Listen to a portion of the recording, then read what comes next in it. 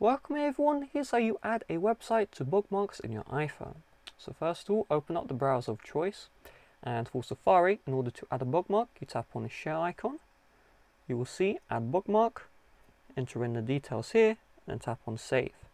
Now if you have an alternative browser app, the most popular being Google Chrome, you open up the browser, let's go to a website right here, we'll tap on the triple dots, and you should see bookmark here.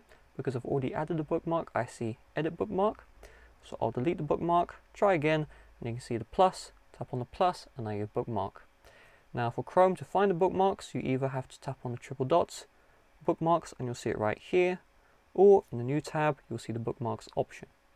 Now in the Safari browser, if you go to the book icon, tap on the book icon again, you'll see all your favorites, which are bookmarks.